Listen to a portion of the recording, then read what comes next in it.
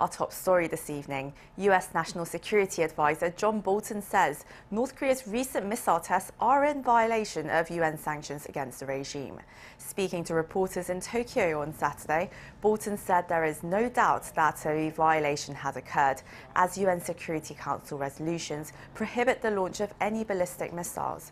Bolton added that Washington is willing to hold talks with Pyongyang despite the missile launches, and that Trump has kept the door open for North Korean leader Kim Jong-un.